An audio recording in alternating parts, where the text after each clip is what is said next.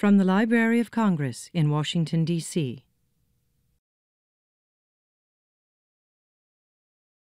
I'd like now to introduce Major Jennifer Peterson, who will lead a panel on women in military medicine. Major Peterson. Thank you. Girls, get your uniforms on. This is the real thing. That is the urgent message a Navy nurse heard when she answered the phone on a Sunday morning, December 7th, 1941. She put her uniform on and raced to the hospital.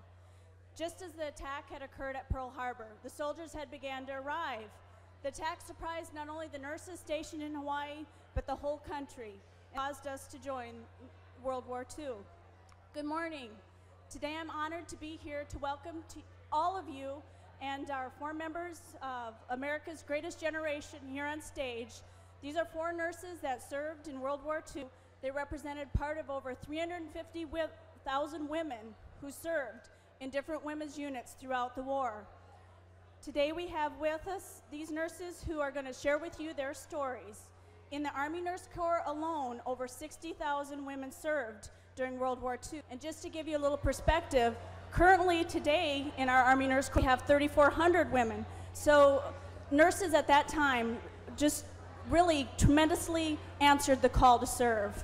Caring for soldiers in combat zones throughout the European and Mediterranean theaters, from D-Day in North Africa through campaigns in Italy and France to VE Day in Germany.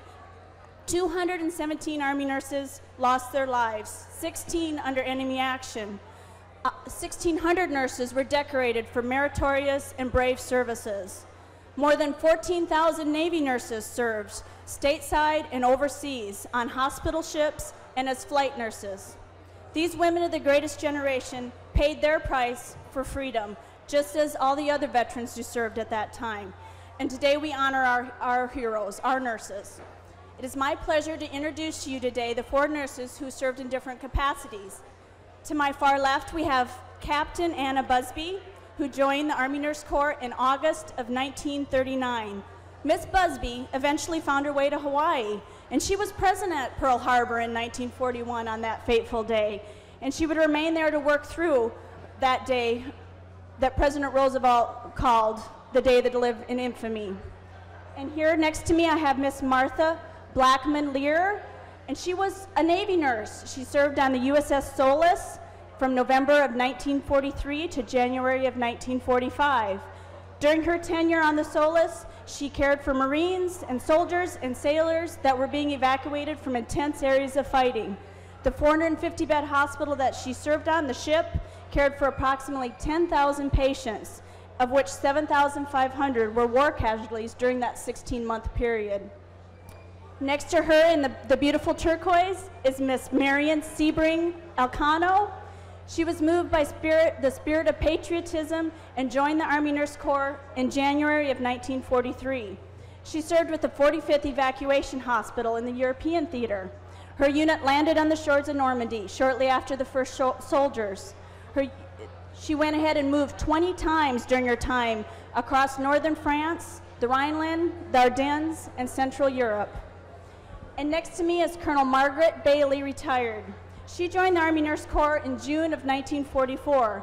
She reported to Fort Hauchuca, Arizona, where she worked in a segregated environment, caring for soldiers of the 92nd and 93rd Division prior to their deployments overseas, and later caring for German prisoners of war in a German prisoner of war camp that was set up in Arizona. And I must let you know, with great distinction she served, as she was our first Black woman to be promoted to the rank of colonel within the Army Nurse Corps. So,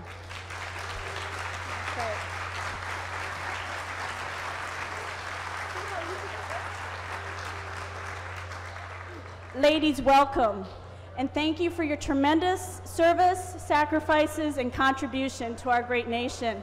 Please, I want to let you share your stories with our audience today and give them a little piece of what your life was like during World War II. We're going to begin with Captain Anna Busby. I will tell you about the first 24 hours. Right up close. Okay. I will tell you about the first 24 hours after the Pearl Harbor attack. I was a patient that day. The head nurse on the ward was running down the porch at Tripler Hospital in Hawaii, and I ran after her. It was unusual for patients, for nurses to run. Here is what we saw. There was a big fire and smoke at Hickam Field and Pearl Harbor. And in a moment while we were looking at all of that, something flashed before our eyes and hit the Pineapple Cannery oil drum. That went up into a huge flame. Well, that frightened us more. The head nurse ran back to the office. Should I tell her name? Her name was Madeline Doherty, and 50 years later I found out what had happened to her from her brother. She picked up the phone and called a colonel friend at Hickam Field, and I heard her say, "My God, the Japanese are bombing Pearl Harbor." I was in my patient's garb, and I said, "We will all be needed on duty, and I will report to the chief nurse." This is what I did. As I went down the stairway, the maternity ward was underneath the women's ward. I said to Verla Thompson, who was preparing formulas for the babies, "Tommy, the Japanese are bombing Pearl Harbor." "Oh, Anna, you're always kidding." And on I went, I don't know whether it was 50 feet or 100 feet to the nurses' quarters. When I got there, a nurse was going on a picnic with her boyfriend, and she said, "Anna, we're going on the picnic and celebrating my boyfriend's birthday." I said, "No one's going anywhere. We will all be needed on duty." In the next few moments, I was in the chief nurse's office, and Edna Rockefeller said to me, "Where do you think you're going with that red face? You look like a casualty. You can't take care of those patients." I said, "Wherever you need me." I was assigned to the women's ward after I took my radio to my room, put on another nurse's uniform. Now I was returning back to the women's ward, and the corridor upstairs and downstairs, there were litters with injured patients. They were moaning, groaning. Now I'm on the ward taking care of the patients. I will tell you that I was terrified.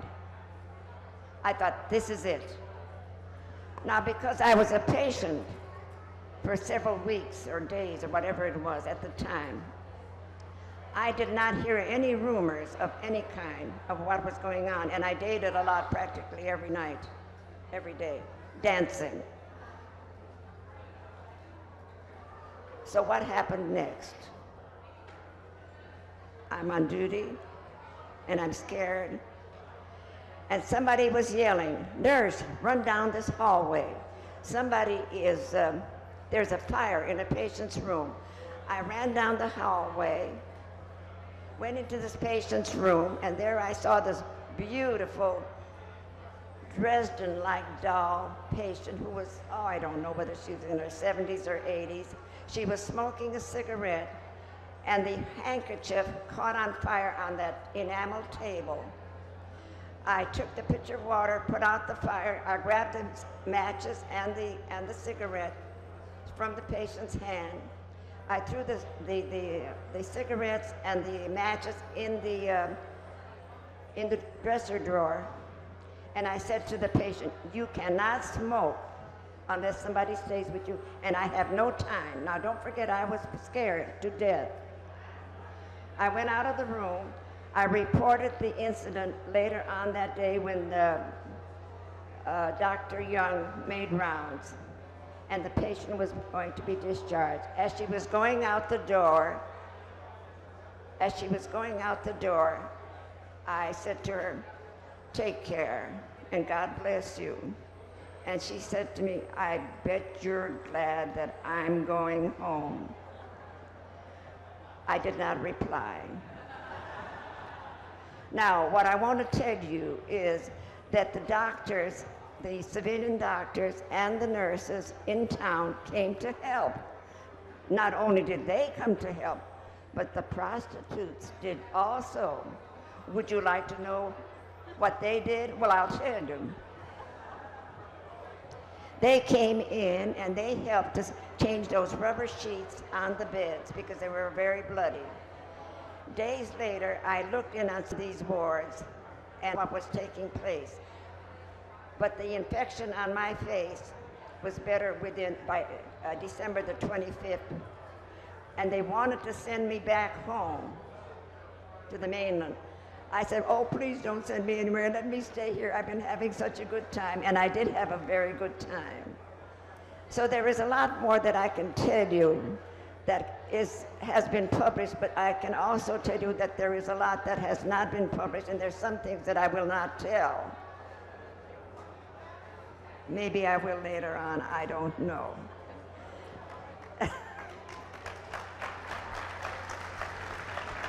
God bless you for listening, and thank you, and God bless America. We're going to let Martha go next. Next, we'll hear from Miss Martha Blackman Lear, who was a Navy nurse. I served on the USS Solace hospital ship, and the medical personnel consisted of 17 doctors, 2 dentists, and 113 nurses, and 160 hospital corpsmen. I reported aboard November 13th, 1943, and I stayed on until January 1945.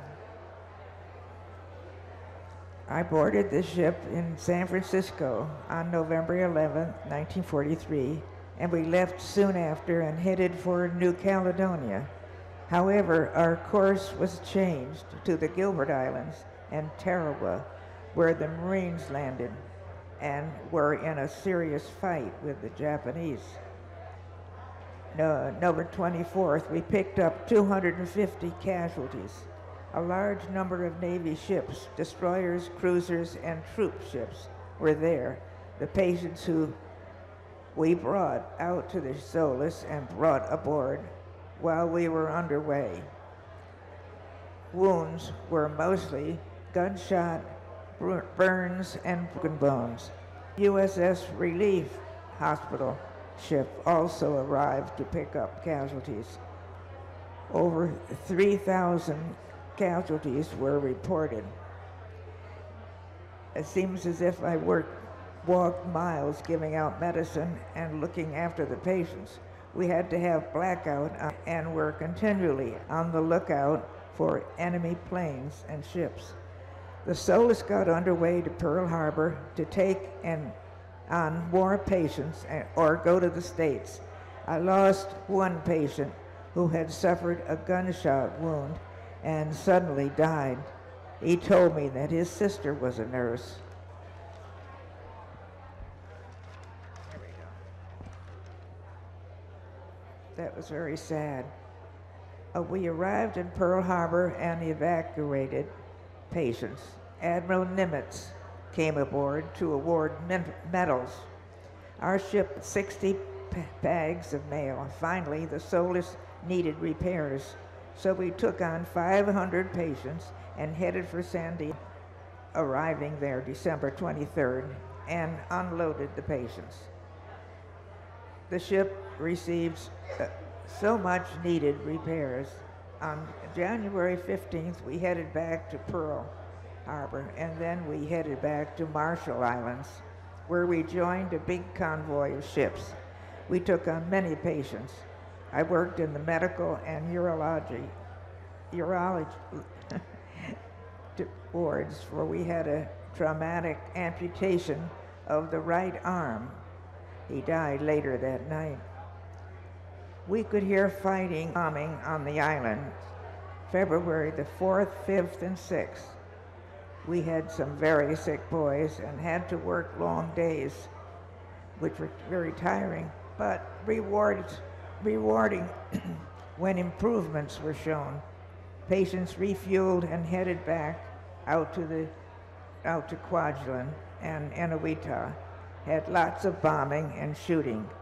We took on many more patients, gunshot wounds and amputations, received large number of serious wounded.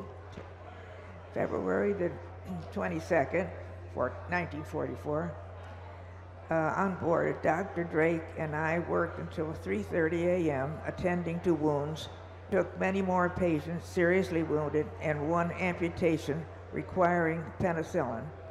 We then headed back to Pearl Harbor. On our way, one of our convoy was hit by a Jap destroyer. At Pearl Harbor, we unloaded patients and headed back to combat areas. To New Hebrides, spent much time making bandages. We then headed to New Guinea, where we joined a large number of Navy ships, took on 250 patients, and took them to Brisbane, Australia. That was on April the 7th. And then we headed back to New Guinea, where we took on a few more patients. That was April 22nd.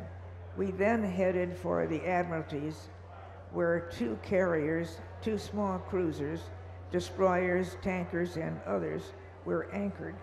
On the 30th of April, we took on many patients, mostly Army. They were malaria, dengue fever, gastritis, pneumonia, and a few surgical cases. Headed back to New Guinea and picked up 560 patients, total of 600 on board. Took patients to Brisbane, Australia. We then headed back to New Guinea and on to the Admiralty Islands, where we picked up 100 patients. Headed back to New Guinea, saw a cargo ship that had been torpedoed off Hollandia, New Guinea, took on more patients, and then headed to Milne Bay. May 24th, we evacuated 113 Army patients, took on more patients from the Navy Mobile Hospital, then headed for Espiritu Santo, where we left May 30th. We headed, oh, no, I'm all right.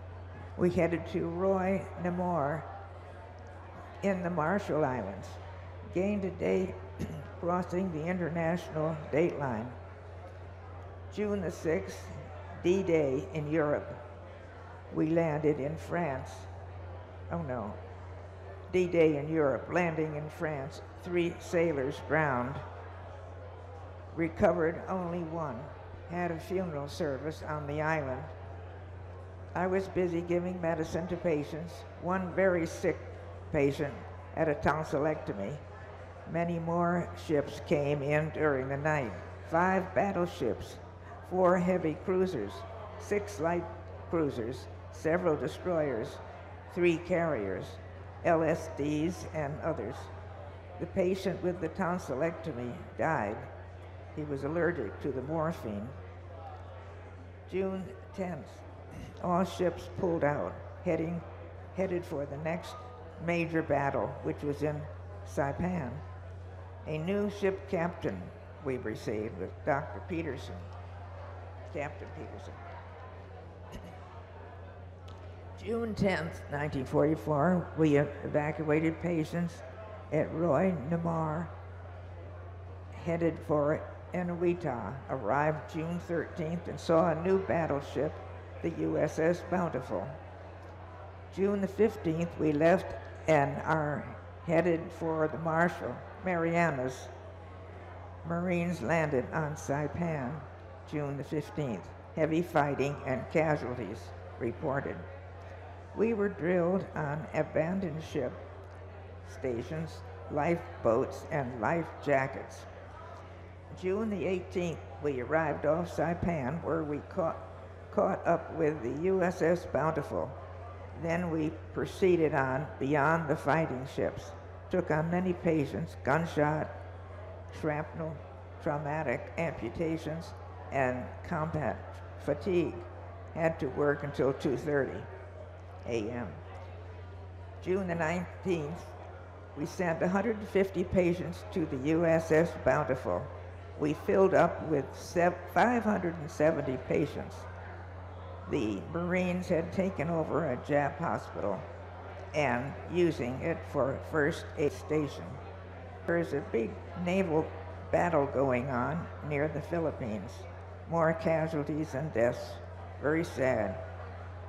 We are headed for Guadalcanal to evacuate the patients.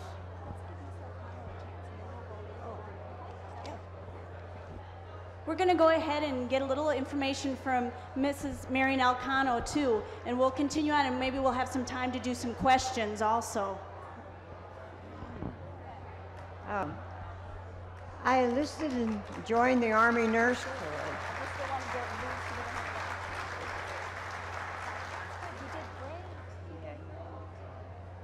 I joined the Army Nurse Corps in January of '43. My first assignment was Indiantown Gap, Pennsylvania, and after that I was assigned to Camp Gordon, Georgia, where I joined the 45th Evac Hospital. We trained to be combat ready to go to Europe, and 40 nurses, and there were 40 doctors and about 200 enlisted men in evacuation hospital. So we were carrying gas mask chambers so that we would recognize the odor in case the Germans had used gas. No one quite knew what was going to happen in Europe. In November, we sailed from New York and went to Scotland, and from Scotland we went by train to England. And we were billeted out in a little town called Wootton under Edge. This is in November of '43. D-Day happened in June of '44, and in this time period we had been doing extensive training to prepare ourselves. We went on marches where we carried the gas masks and backpacks, and were really quite able to ready to go to Europe. So when D-Day happened, we moved to southern part of England, and we went ready to cross the Channel. We had to wear what they called impregnated clothing and keep our gas masks handy because of possible gas attack, and it was very uncomfortable, stiff. So we landed on the shores of Omaha on D+10. And some of our nurses were quite small, and since the ship couldn't go close to the shore, we had to wade from there in the water. And the Marines fortunately came out and helped some of the younger nurses in, because smaller nurses I should say, when they stepped into the water, water was up to their helmets. So after we got on shore, we were there possibly an hour, and they told us we had to get off the shore, that the Germans were going to come strafing us. So they moved us up the bluff, and there was another evac hospital, I believe it was the 44th evac, already set up, and they were operating, receiving patients. So we relieved them, which we were glad to have some help because they'd been working very hard. In 2 days, all our hospital equipment was landed, and we set up our hospital at a French town called Cambe, C-A-M-B-E, and we started admitting patients. So this was in Normandy, and we saw many patients who were evacuated very quickly back to England. Then we went into northern France, and from northern France we went into Belgium, and then of course Ardennes, which was the Battle of the Bulge. So I'll kind of go from into Belgium. We finally got into buildings. We set up our hospital in a building. From January to September, we had been living in tents and wading in water and mud and tramping around. And so it was kind of nice to get into a building. However, it had its own drawbacks, because then we had to move desks and chairs and things to set up the hospital. Plus blackout. We had the curtains, the windows to take care of. But anyway, we moved. This was friendly territory in Belgium, because they called us the American Liberators. Then we further into Belgium to a place called Eupen, which was no longer friendly. It was hostile, because in World War I, this section of Belgium had been German, and then they, on the treaty, it was given to Belgium. So the people, I think, considered themselves more German than Belgium. The hospital there was set up in a very large high school with several buildings with it. And we saw many patients. We were there 1 month operating, and one day we heard these strange sounds, and we didn't quite know what they were. We were used to our own long-range artillery because they shot over our heads, but this was coming from the other direction. And so we thought, no, it can't be.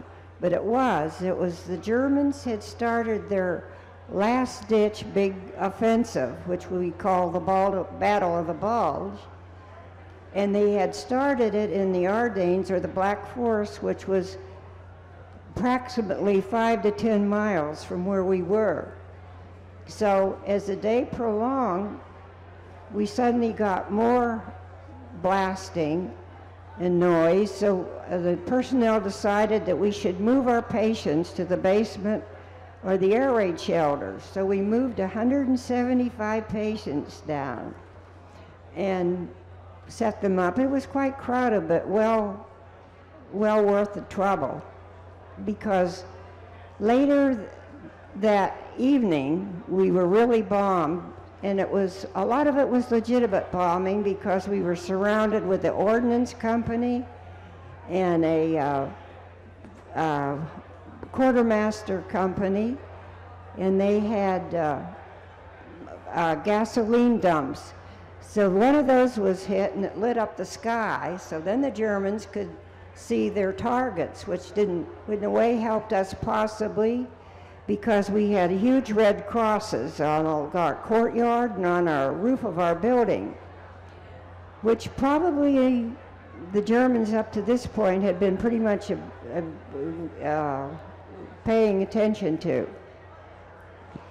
But the bomb, when it hit the blast for the ordnance company, the fragments went through one of the walls of one of our buildings, broke all the windows. So some personnel had a few cuts from flying glass, but mostly it was not too serious.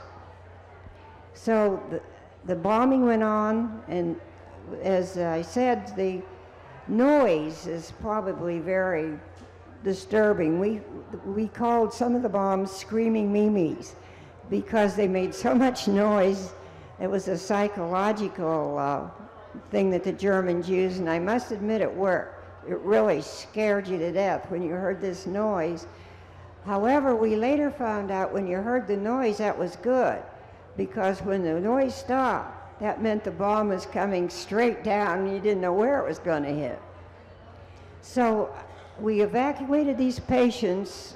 This happened on the 16th of December. And we had evacuated the 175 patients by the 18th. And we were going to start then to repair our building. So some of the corpsmen, which I can't tell enough about how wonderful they were, had gone up to put boards and things on windows and sweep up the glass. Well, we got orders that we were to move. So we packed in a hurry and started to move. It took 62.5 trunks to move our hospital. We were considered semi-mobile.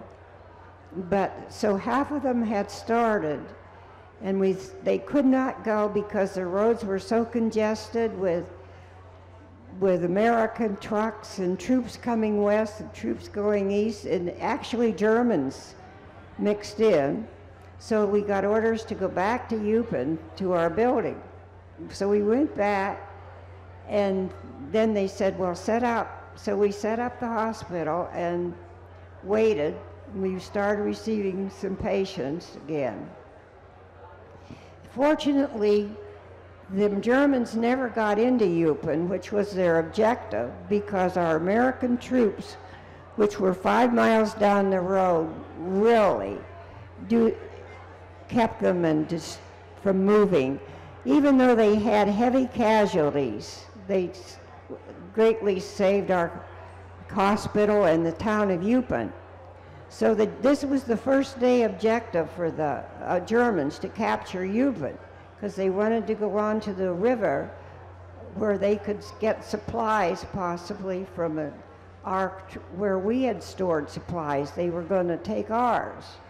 So by now they're very much short of supplies, and so are we. But they finally retreated. Then we finally got orders that we're going to move back. So we moved actually about 40 miles back into the rear. First time we'd ever retreated. And they set up again in a high school. And this time the weather was against us. All the weather got bad and the planes couldn't fly, and we couldn't get our injured from the front lines back to the hospitals. So somebody had the idea to send to Alaska for sled dogs. So they arrived, and they went out and worked one day, and then 2 days they brought wounded back. And then the third day the sun came out, the snow melted, and they could no longer work. So they had to keep them another day or two, so they had jeeps which they pulled around to give the dogs some exercise. And then they sent them back to Alaska.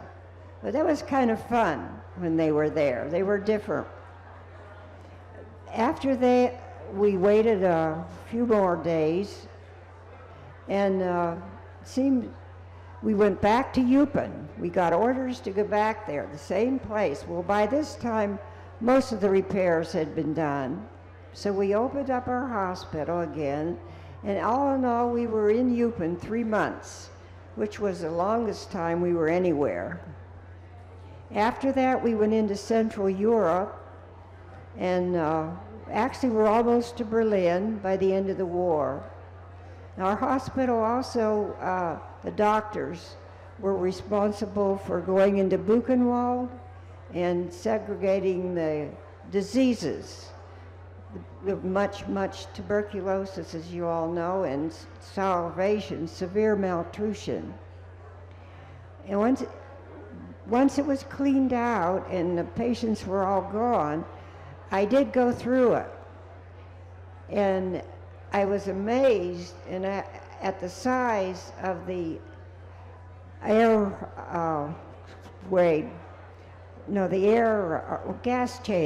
gas chamber, where they had killed all these people. It's almost impossible to believe that they could do that to one another. What they did is they went in one door, and supposedly a lot of them had no idea what was going to happen, as you know, and then they were gassed and taken out the back door, and they were dumped in a big pit. Well, there were various torture things in there also, which I won't mention, but it's all a very sad thing that this had to happen in our world. After the war, we went back to Le Havre, France, and I was sent back to the United States, and I was discharged. Thank you. Colonel Bailey, it's your turn. Good. Thank you very much. Is that okay? Good. First, I would like to compliment those nurses who were there. They were there on ship And they were there, the Battle of the Bulge. They were there when the soldiers needed them. And I think they deserve a great hand of applause.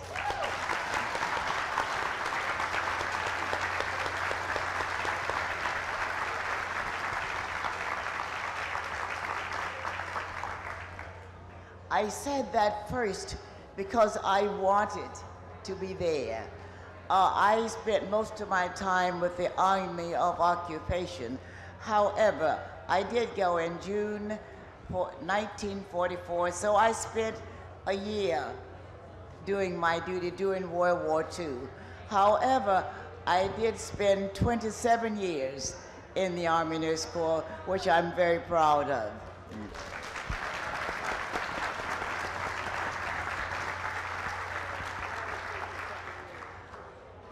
When the bomb fell in December 1941, I was on Staten Island in Seaview Hospital, and one of the patients yelled loudly. And of course, all of us nurses dashed to see what was happening. Of course, Pearl Harbor had been bombed, and it was her hometown. And then we all felt very sad and complimented her. I thought of going into the military then because nurses were going in. However, as most of you know, many times it was not possible. Black nurses applied, but they were told there was no regulation that permitted them to receive us. So, but they forgot how powerful women could be.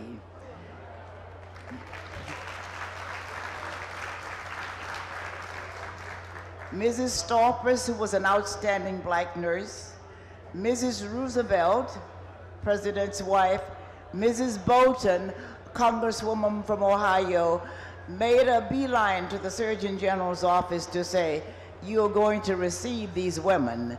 Of course, he said no for a while, but they kept making a path to his office until finally he said, "I'll take 50.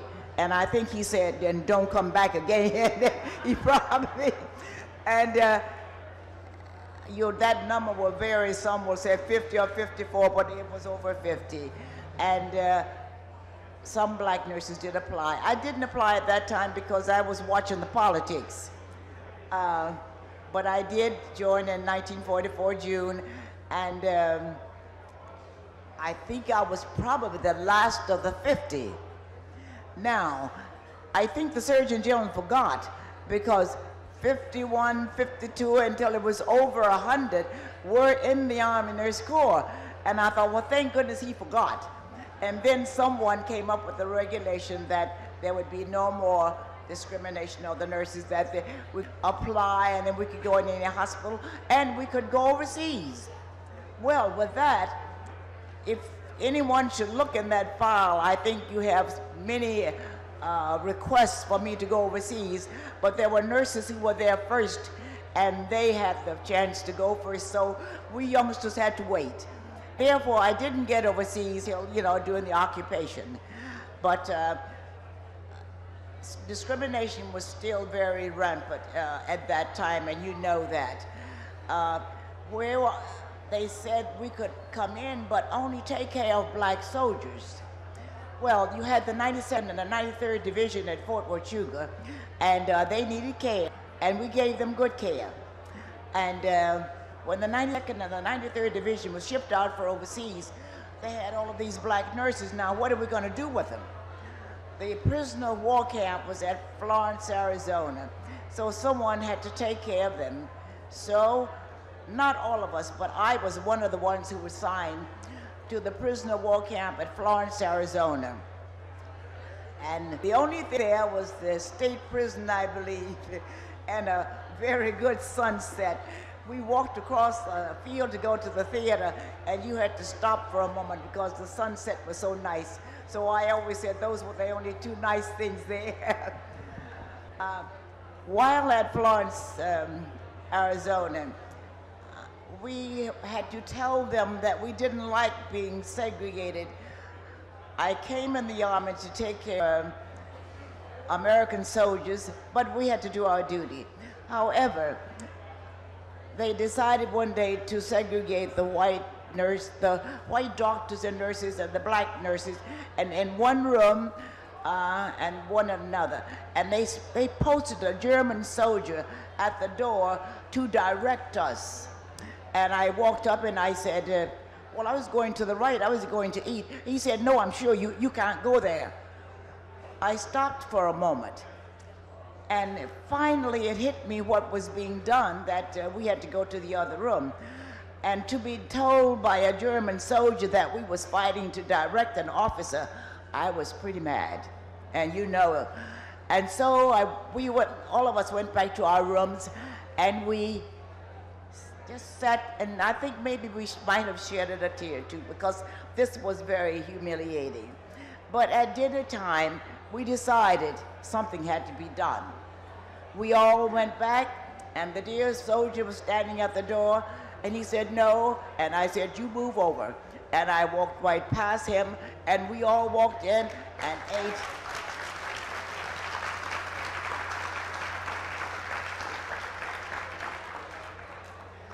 I believe, no, he said, he rang the commanding officer. The commanding officer came and said to our chief nurse, tell them to go to that room. She said, yes, sir, put it in writing. He didn't put it in writing, and we didn't move. I think about 3 of the white doctors came in to eat with us. I should have had their names because they were very brave. I must say to you, after that incident, of course, the papers had it. Naturally, it was all over the newspapers, and that was good. Within a month, the walls came tumbling down, and we could eat together. And within the next month, we could go to the officers' club where we had not been permitted to go, and that was good. I have a feeling that that was the beginning of saying, look, we don't like it.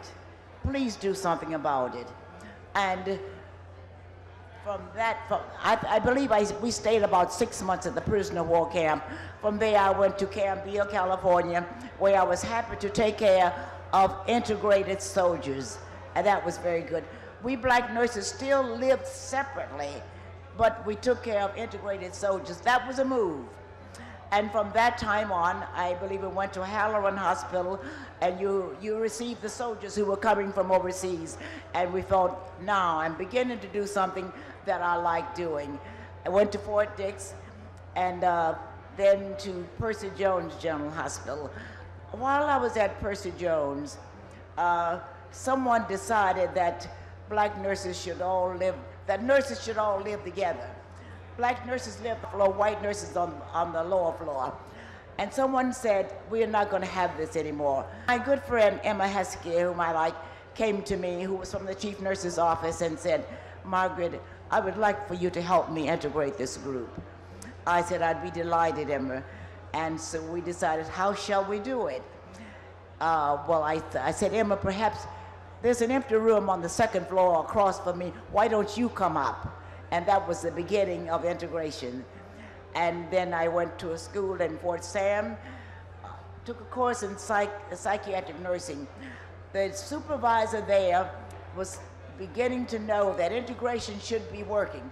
There were 3 of us. She put one at one end of the building, one at the other, and me in a separate building. And therefore, we worked together, studied together, and I believe for me, that was the end of segregation. It was a very good thing. From there, I went on to work in hospitals, taking care of patients as everyone did. I was promoted. People began to know that black nurses can perform well. I was promoted in proper time, promoted 2nd lieutenant to a colonel, which was the highest rank in the Army at that time. In the meantime, I'll speak for women. We had a woman general, which the nurses had never had before, and that was a very great day for us. I believe it was General Annie Mae Hayes, and the Women's Army Corps got a general also. Those were the 2 first female generals, and we were very proud of that. I spent Okay. Spending 27 years in the military, I spent about 8 years out of the country, and I covered 27 countries in travel. The military was a great place to be, and I want to say, in terms of integration, the military was the first, and they did the best. You people in civilian life didn't do so good. So, but I take my hat, I take my hat off to the military because they did a fine job. And I was sitting. Thank you.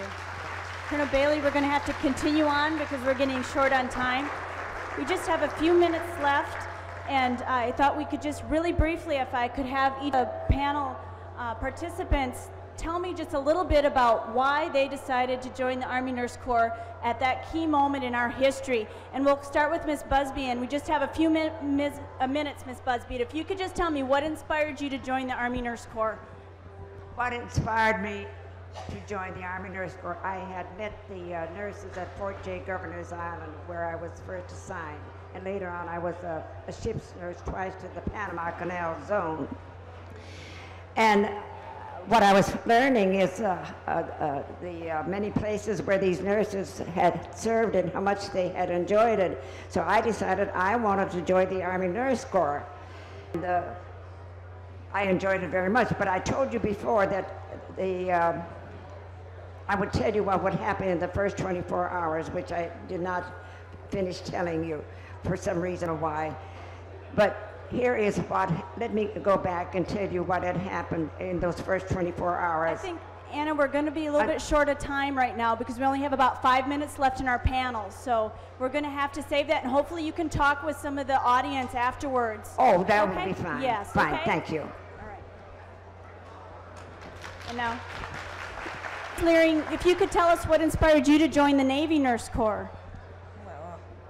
My brother joined the U.S. Marine Corps, and I thought, well, why don't I join the Navy? And I did. Yeah, wonderful. And Miss Elcano?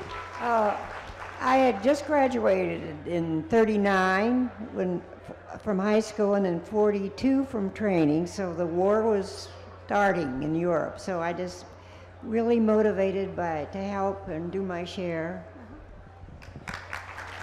And Colonel Bailey, we heard a little bit, but just share with us really what the reasons were that you decided to push the limits. Well, when I came into the Army Nurse Corps, I thought, should I go into this segregated army? Then I thought, I'm very ambitious. I do challenge. And I said, if I go in, they're going to put me out soon. But I thought maybe I'd better go so I can say I did my part. I paid my debts. So now, may I have what I'm entitled to? Amen. I have many questions after listening to their stories and having the opportunity to read their oral histories, which are available if anybody's interested. Fabulously interesting stories. But at this moment, I'd like to just take a moment to present each of our panel guests with Army Nurse Corps Corps Chief coin in recognition of their service to our nation during World War II. And this is just this coin is given to soldiers who give duty above and beyond the necessary. And I think each of our women who served in their various capacities in World War II did just this.